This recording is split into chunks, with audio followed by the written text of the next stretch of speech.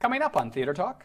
Today, it's Broadway making its reputation by capitalizing on films. And it used to be totally the other way around. Theater Talk is made possible in part by the CUNY TV Foundation.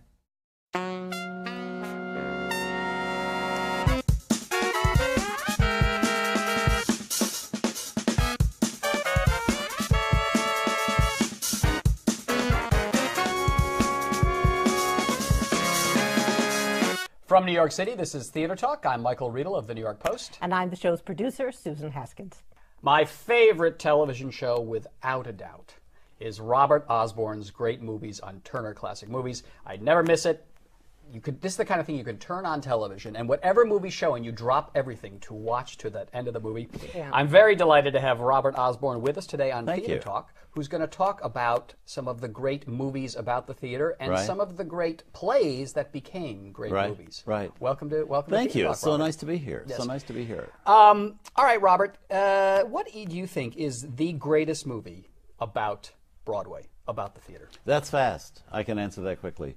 Don't really have to think about that. All About Eve. Of course. That's always one. I think it's one of the great movies ever made. I don't think there's a line of dialogue that doesn't work and that doesn't also advance the plot. I think the performances are great. I think it's perfectly cast. I mean, there are people like Hugh Marlowe and Gary Merrill that I think never fit anything like they fit the roles they had in that movie. They were playing the playwright and the director. Yeah. There's a kind of a theatricality about Gary Merrill that never fit other parts so well, but playing a director in the theater, that, you know, he could allow all of that. Betty Davis, sublime in a part. Celeste Holm is absolutely never been better, really. Never been better than is this playwright's wife. Yeah. And Baxter's wonderful George Sanders. It's like he spent his whole life auditioning for that part. Marilyn Monroe. And Marilyn Monroe, who steals the scene out from under Betty Davis and Celeste Holm and George Sanders just sitting on the stairs in the party scene. But I think it's really one of the great films of all time about the theater, because it also says a lot about the theater, about ambition and about the love of the theater and about aging in the theater. It covers all bases. And about the people who are in the theater who have no life outside of the theater. Yes. You know, I think it's George Sanders in the movie who says, "I live like a Trappist monk. Yeah. Everything is theater to me." Exactly. And Celeste Holm being part of the supporting cast in the theater. I mean, she's a playwright's wife. She doesn't have anything to do with the theater except she, helps these people and builds them up and all of that. I think it's a great movie. I was always interested in George Sanders, and I read somewhere, and I wonder if this is true, that sort of, kind of cool elegance that he had in the movie came about because he was always taking naps between takes, so that he would come on and he would be just kind of waking up out of a nap, and that's why he looked like that. Could have been, except I have to tell you about George Sanders. There are two women who I shall not name, both actresses. One told me this like in the 1960s. The other one told me this like in 2000, this decade. When I asked them if they had ever, they were both married ladies throughout most of their lives, and I asked them both if they ever fell in love with one of the leading men or was ever attracted to a leading man. And both of them, and this was what struck me so much, both of them said in different ways, but they both said basically, well, yeah, there was one I was seriously thinking about maybe leaving my husband for. And two, as a matter of fact. And I said, well, who's that? And said, well, John Hodiak and George Sanders. Really? I thought, isn't that interesting? How interesting. Isn't that? And then years later, this other actress, I asked the same question, and she said the same two people, John Hodiak and George Sanders. So whatever George did, naps or otherwise, he had something going for him. And yet here was a man who killed himself saying, I'm bored. Yes. Is that true? Yes, that's he not did. He left a note. If you could just tell us what happened. Well, he I think it was in Spain or something where he was. But of course, he was also married to two Gabors. So that's enough to drive you. That might drive you to something. I'm curious about Joe Mankiewicz, who wrote All About Eve. And directed it. And directed it as well. I'm friendly with his widow, Rosemary Mankiewicz, and I've had the great pleasure of being up at her house and holding the Oscar that he won for All About Eve in my hands. But Rosemary said, and I wonder if you would agree with this, that toward the end of his career, he realized that there was no interest in literary scripts anymore, that people complained in Hollywood that his scripts had too much dialogue in them. And that's kind of why that career sort of petered out. Well, I think it did. You know, he was a great producer as well. He produced, for instance, Woman of the Year, the first Hepburn and Tracy movie that George Stevens directed. But he, you know, he was very literate, and he was a very bright man. And he did, you know, in 1949, did A Letter to Three Wives and won the Oscar as director and screenwriter. And the next year, won 2 Oscars, director and screenwriter, for All About Eve. And then he did a wonderful movie called Five Fingers in 1951 with James Mason as the valet who's the thief in the embassy in Berlin, I think, or in England. Great espionage thriller. Yeah. And then came interesting things that were not quite as successful, like Barefoot Contessa. Yeah. You know, he did Cleopatra, which is was kind of considered a failure, but it's really not a bad movie. Yeah, it's spectacularly good. Rex Harrison's very good as Caesar. Rex Harrison is great. But it got caught up in so much notoriety. But I always felt that what he really had to say as a writer and director, he said in Letter to Three Wives and All About Eve, that it's like he had so much to say about the theater and all of that, and about the radio, which is a major topic of Letter to Three Wives. Yeah, right. Slams at radio and everything, and Southern plays a radio writer, and it's kind of a satire about that as well.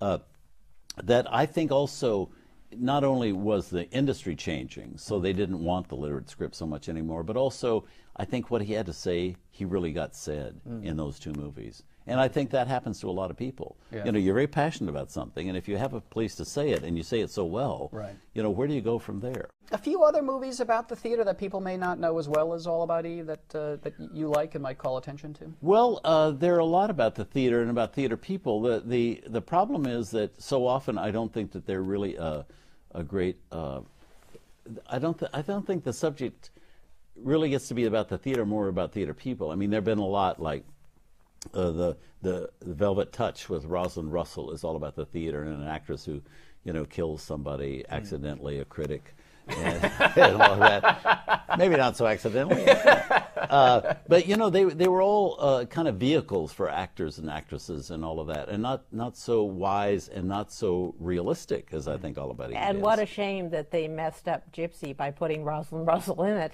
Well, and making a not good movie about the theater from a wonderful musical about the theater. A lot of people like that. And I can understand why they did, you know, because Ethel Merman was very big for the screen, and she hadn't drawn people to see Call Me Madam when that was made into a movie. Or but still, what a mistake. Yes, but you know, you have to realize that is a business, and what I give credit more or anger more at, say, Mervyn LeRoy for his direction of Gypsy and all of that. I think that Rosalind Russell is a terribly talented lady. There's no performance maybe better in comedy than Rosalind Russell and Auntie Mame. Yeah, she did wonderful things, and I think that at that same time, Mervyn LeRoy pretty much messed up Mary Mary that he directed with the 2 stars, Debbie Reynolds, and Debbie Reynolds taking over for Barbara Geddes, and that's a disaster. Yeah, it is. Debbie's wonderful in it, but the 2 guys from the Broadway show are still doing. Barry Nelson and Michael Rennie are still doing stage performances, and it's the director that should do that. If you want to see a really bad translation, see the Bad Seed with Nancy Kelly. She got an Oscar nomination, but that's an embarrassingly bad performance. But that's like Grand Guignol, that Bad Seed movie. It's so it's so bad it's good. Yeah, but it could have been a good movie if they'd been directed better and brought down to a motion picture level. Yeah. You know, and Mervyn LeRoy was an old timer, and he knew better than that. So I blame him. I don't blame the actors ever. One of the things I'm struck by when I'm watching Turner Classic Movies is how often the movies you show began as stage plays back in the day, and how important the theater writers were at one point to Hollywood. All these great writers. Can you give us a little history of how that came about and why it ended? It always used to be, you know, if you look back, I love the old theater directories in old New York Times and papers when you can see things were running, or back of old theater arts magazines or something. And you never saw a revival on Broadway. I mean, they just simply didn't revive shows on Broadway. Broadway was always the place where a writer went to really establish themselves. If you really wanted to be taken seriously as a writer, you know, you first did a Broadway play. Right. And then then the movies jumped and picked it up, and it became a movie. And now it's kind of quite the opposite. You look today, and you've got like, I think there's 7 I counted shows today on Broadway that started out as movies. Yeah. You know, even A Little Night Music was Smiles of a Summer Night. Right. Before it became a movie. That's a big change. And you go back, and you got The Lion King, and you got all these others. And today it's Broadway making its reputation by capitalizing on films. Right. And it used to be totally the other way around. I think that one of the things that happened was the fact that once television came in, you didn't have to write the Philadelphia story to make your name. Right. You could make a good living in television without having made that or written that great play. And I think that's kind of sad, because I think it hasn't allowed some of the people to be pushed to what their best writing instincts would be. The image one has of the New York playwright going to Hollywood, like a Clifford Odets or someone like that, is they get out there, and in some ways they're artistically ruined by the studio, by the money, the money and the studio process. Is that just a cliche? Or is that a fair? No, I think that's kind of fair. I think that's kind of fair. The playwrights in New York were used to having more freedom. Yeah, they could kind of say what they wanted to do, more control, and out there they did have to, and and the different studios treated them in different ways. The famous story, I think it was William Faulkner was writing a screenplay in California, and he couldn't write at the studio because they wanted him actually in a room writing 8 hours a day. Yeah. And that's not the way he wrote. He said, well, could I write from home? And they thought, well, he's staying over at the Beverly Hills Hotel. Yeah, that's okay. So you could stay home. Well, they tried to get him the next day, and days after they couldn't reach him. Well, he'd gone home. Back east. Yes, he really went home. But they loved the money. But at that time also you had John Steinbeck writing for movies. He wrote Lifeboat, for Hitchcock, and you had these William Faulkner, and you had Raymond Chandler. Fitzgerald didn't do very well, though. No, he didn't. But of course, he wasn't doing too well anywhere. It was the drinking, not Hollywood, that got him. Now, according to Lillian Hellman, who many say was a big liar, but she said that Clifford Odets said to her, "You don't understand what it is to have to pay for a swimming pool." Yeah. As a justification for selling out for the money. Yeah. But that's very seductive. But you get a lot of people that, actors as well today go out to California, and they lead different lives. It's a different culture out there and all of that. And then you got those that are smart enough to kind of stay in New York, because I think it does keep you a little more based. Can you give us a couple of movies that you feel are really the best adaptations of a stage play that are worth seeing, perhaps because they've kept the cast that was originally there, or they've just captured the spirit of the play? I certainly think Philadelphia Story is a great adaptation of the stage play. You never Philip feel Berry play. Yeah. Philip Berry. You never feel cramped by it. You never feel it was done on the stage, because it's opened up. Also, the fact, I also give Katharine Hepburn great credit, because she did it on the stage very successfully, and she could adapt to movie technique, and she did wonderfully, because I'm sure the performance is different than it was on the stage.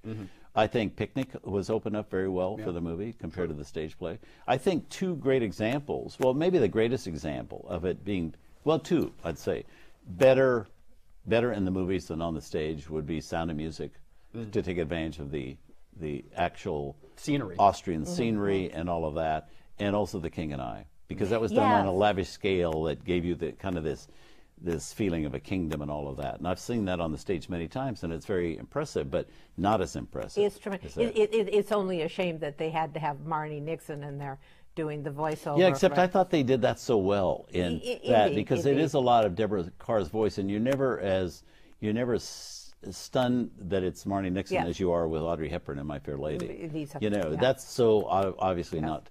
But I've seen been sent somebody got the Audrey Hepburn track where she did sing the songs, because she wanted to sing it, and put it on, because she actually mouthed it, and sang it to the thing.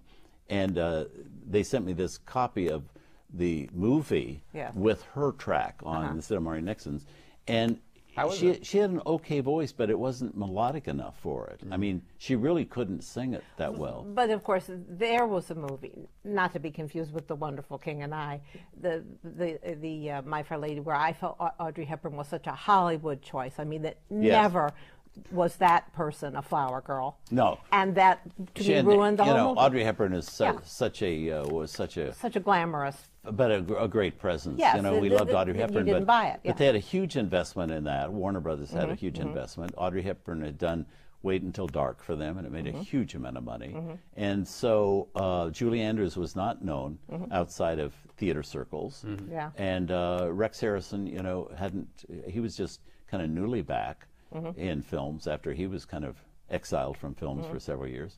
And So they had a huge investment, and you know they would have done well in the big cities, but in those days you had to think of what it was going to make in Colfax, Washington, and in a little town outside of Denver, I know, Colorado. but it's this corporate thinking where if the casting makes no sense, they don't care. I mean, Yes, you're right. well, I think they do more now. Yeah. I mean, they would go more now. We see examples of that in Yeah. movies now, of casting. You know, you get a movie like An Education with Peter Skarsgård and Carey Mulligan and Alfred Molina and stuff. You know, it's absolutely wonderful. And somebody went with that. Yes, They yes. didn't insist on having, Brad Pitt and Angelina Exactly, Jolie in exactly. it. But in those days where they had theaters and they had these big investments and they Right. had stockholders that they really worried That's right. about, they had to think of the box office. Or you have to I get- think Audrey was a bad choice for me because the fact that, as you said, she was wonderful in the transition, but I could never believe that she would be, a flower girl. Never. Yeah. There was something Even so with that classy. little But no. charcoal makeup but on, making her look a little I have the dirty. same objection to Breakfast at Tiffany's with her, and everybody loves her in that movie. But I could never believe that she'd be A barefoot so dog dizzy. patch kind of girl. No, or that she would, in her refrigerator, only have an orchid and a bottle of champagne. She's too sensible for that. Audrey Hepburn would have Well, some but she cottage wasn't eating cheese very in there. much. Or something, Now, if you had to give out a turkey to the worst movie of a stage production, what would that be? Well, I'd certainly put Chorus Line Yeah. right up there Yes. because that was such a great musical, and that brings up a whole other thing. You get where they ever started casting directors in some of these movies. You've got John Huston, who is so great at doing the Treasure of Sierra Madre and these kind of lusty, very masculine kind of stories, directing the story about a sweet little girl, Annie. Yeah, which was and a colossal kids. I mean, failure. give me a break, He And was an Richard old- Attenborough, this Brit, Yes. Yeah. had never done a musical before, doing that. It worked a couple of times. It certainly worked with Oliver, with did Sir that? Carol Reed. Yes. Right. Directed that. Right. You think of him as the third man, and Yeah. and Fallen Idol and stuff. He did a wonderful job on that, and William Wyler did a wonderful job on Funny Girl. That's quite exceptional. He'd Yes, never done a yes. musical, but then these others, and there's so many of them. But how did Houston get Annie? How did that? I have no idea. Somebody went insane. They, too many drugs on the table. Again, this goes back to the whole culture of the motion picture business. But there was a time that all those people running studios were showmen, and they really understood it. Yeah. They understood how to get people into a theater, how to leave them with even if it's a very serious story like A Grapes of Wrath, with a positive message. So when people leave the theater, they want to go back in next week because. As depressing as the story in The Grapes of Wrath is, you come out thinking it's about family and it's about sticking together and surviving and yes, we can do it, and you do that, all of that stuff. And they knew the psychology of all of that, and so they would make decisions based on that more than they do now. Now And you they knew have to people get- running yeah. studios who've never made a movie that are money men that are put in those positions. But back in those days, I think the only one that had never produced a movie back in those days, because Darryl Zanuck certainly produced movies, Jack Warner produced movies, Harry Cohen at Columbia Pictures produced movies, is I think the only, and Buddy DeSilva was running Paramount for a long time. He's a great Broadway producer. But it was Louis B. Mayer. But he had Irving Thalberg, Yes, who was a who was producer. one of the greatest producers so of all time. he didn't have to be producing. Somebody else there. But today that doesn't exist. So you're getting these strange decisions Strange being decisions, made. and everybody's trouble. But even you think, whose decision was it to put Barbara Streisand in Hello, Dolly? Yes. Well, again. Yeah, exactly. But that being a few years back. But now, of course, we're told the decisions are all made by 16-year-olds. Basically, or Yes, running who the probably studios. Yeah. who probably had never seen Carol Channing and didn't know Yeah, that. didn't But if know, not and- Carol Channing, certainly Lucille Ball could have done Hello Dolly Well, at that point. No, But I don't know. We saw Mame. Well, but Mame, the problem with Mame is the fact that she was playing a part that we'd seen done perfectly before, Yeah. and she was trying to do it differently. Yes. Yeah. Yes. And I never forget an article that came out that because I know Lucille Ball was actually my first boss in California. Oh, really? When I was an actor, Oh, yes. really? And Well, you worked for Desilu Productions? I did, and I got to know her very well. And around that Desilu time, after the Desilu time, when she was talking about Mame, she was very desperate to do that. She wanted to do a movie, particularly with B. Arthur, and she was very keen to do it. But an article came out after the movie in which she said, that she had only agreed to do it after she found out Angela Lansbury had no interest in doing it, blah, blah, blah, which was totally not true. Yes. But anyway, so somebody took that to Miss Lansbury, who said, no, that's not true. She said, I want to do it in the worst way possible, but I didn't get a chance. And so somebody wrote in the next day to the LA Times and said, isn't it interesting that Angela Lansbury said that she wanted to do Mame in the worst way possible, because that's exactly how Lucille Ball did it. That's cute. You know, but she was also, you know, Lucy tried to do different line readings, but Rosalind Russell's line readings and Angela Lansbury's were the right way. You knew Lucy well. Did she ever acknowledge that Mame was not a good movie? No. Really? No, she never did. And I think that was a heartbreak that she took with her to the end of her life. Really? You know, Lucy came from a culture where movies were the important thing. And in California, they still kind of are. Yeah. You know, you can be the biggest success on television, but you're not thought of in a culture quite with a movie star. Right. And she grew up in that, and as famous as she was in television, she never really thought that had the value of movies, or not. It didn't have the status of movies. So I think with Mame, she thought not only was she going to really become a great movie star at last, but also perhaps win an Academy Award for it. And I think it came as a total shock to her. And nobody had ever turned on her before. Really? You know, critics had always loved everything she'd done on television. Who directed that? Gene Saks? Gene Saks. Because B. Arthur's husband. What did sense watching this that no one said, no, Lucy, that's not a very good take. You didn't do that with Lucy at You that could, point. that was there and there. And You no, could. Lucy, why don't we try it with 2 filters on you, not 12?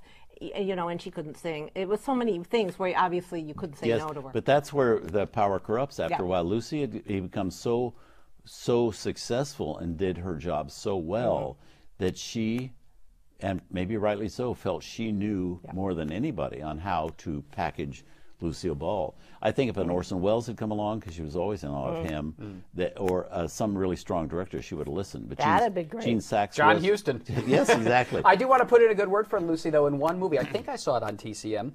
A really interesting movie called The Facts of Life with Lucille Yes, Ball and Bob it's wonderful. Hope. It's a wonderful Yeah, movie. and kind of serious. Yep, yeah. About 2 middle-aged people who are trying to have an affair. Yep, that's right. But it's a really wonderful movie. Yeah, And that was made at a very tough time in her life, because that was right when she realized that her marriage to Desi was over. And I used to be on the set of that a lot, and she cried a lot during that movie. And Ruth Hussey, who played Bob Hope's wife in the movie, I'll always be grateful to her, because she was always taking care of Lucy and helping her get through all of that.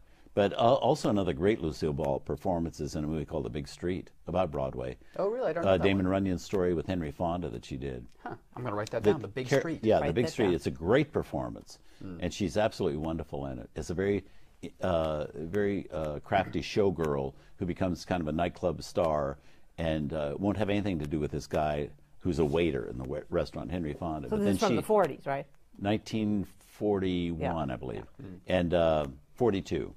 And then she has a terrible accident, and everybody abandons her except the waiter. And it's such a sweet story, and she's absolutely wonderful in it. Excellent. So You know, we're running out of time. You've got all this stuff at your fingertips. So when I see you on TCM, do you write a script, or you just go in there and you just No, have it all here? I write a script because, you know, I go down to Atlanta for a week once a month and do 150 intros and exits, goodness. so I couldn't Keep it all, do it like that. Yeah. So I do have a bit of a structure to it. But yeah, I do kind of have it at my fingertips. It's something that's always fascinated me, and I love these movies. I also love TCM and the fact that they're now out there for us to see, because there were many years that you couldn't. They were in you a know, vault, you- right? No, Somewhere? yeah. Yeah. You'd see it maybe at the $1 Million Movie or something like that, with all the musical numbers cut out or whatever.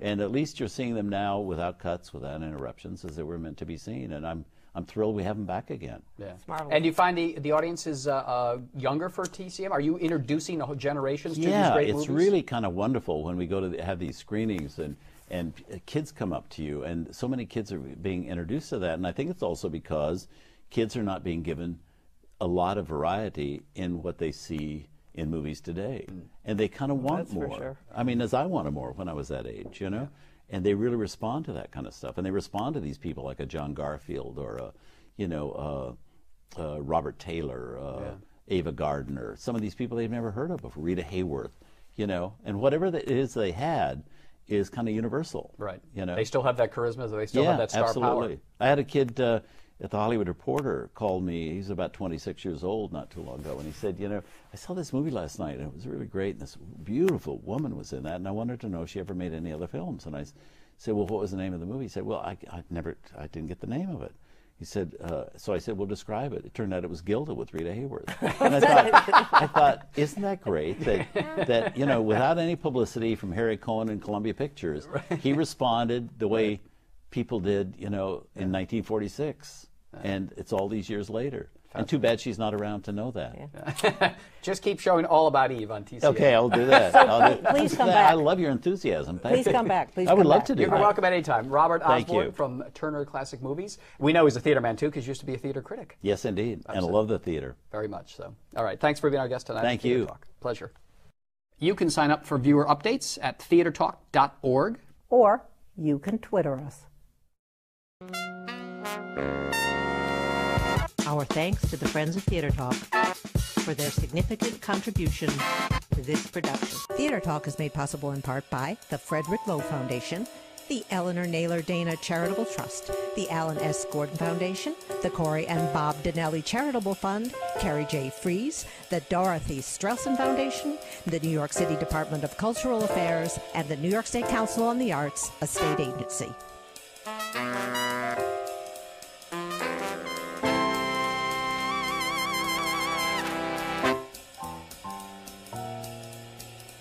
We welcome your questions or comments for Theater Talk. Thank you and good night.